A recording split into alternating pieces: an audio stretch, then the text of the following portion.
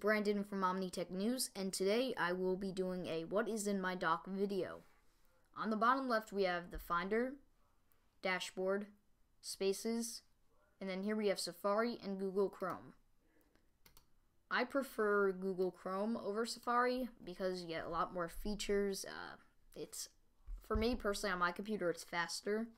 You guys obviously have your favorites. You could be disagreeing with me, but this is my personal opinion of my favorite browser, I guess you'd say. So I prefer Google Chrome, but I do have Safari just in case something happens with Google Chrome, but I haven't had a problem yet, but it's always good to have backup.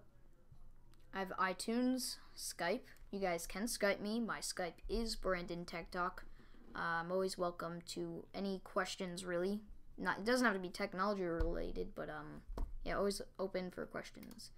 Video Monkey is I guess you could say audio or video converter, and yeah, you could obviously choose how the quality of it is. You know, it's easy to use. So that's Video Monkey. Oops, let's get out of that. iMovie.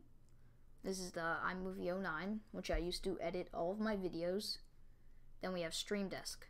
Stream Desk could watch live streams. So let's watch Chris Perillo's. Let's see. You just watch live streams on there, and it's a lot easier than having to go on to like Justin.tv or Ustream.tv. You can just watch it on this little application here. So yeah. Then we have ScreenFlow, which I am using right now to film my desktop. And then we have Photo Booth and Virtual DJ. Virtual DJ is pretty much it is a virtual DJ, but it's a virtual mixing board kind of thing, as you guys see right here. So you drag and drop music in, mix it around on the, whatever you call that, the record, spinning records, and yeah, you get all these cool settings. And yeah, so it's virtual DJ. Next to that we have GarageBand, which is obviously the little brother to virtual DJ in a way. Then we have iPhoto, Hulu Desktop, in which you could watch live TV shows in this application, but due to copyright issues, I can't show you guys the application. But yeah, and then we have Google SketchUp.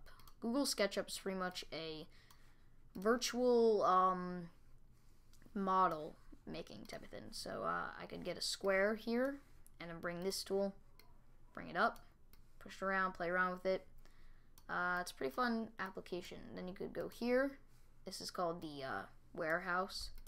You could search Apple or something like that, and then get these virtual things, and you could download them and put them into your project. So it's pretty cool.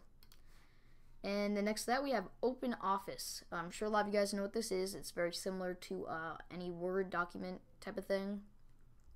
Then we have System Preferences, Downloads, and the trash. So yeah, that's pretty much it. Just wanted to cover what is in my dock, because a lot of you guys have been asking for that, and here it is. Be sure to check out OmniTechNews.net and my personal channel if you guys want to, youtube.com/BrandonTechTalk. Thank you guys for watching, and see you later.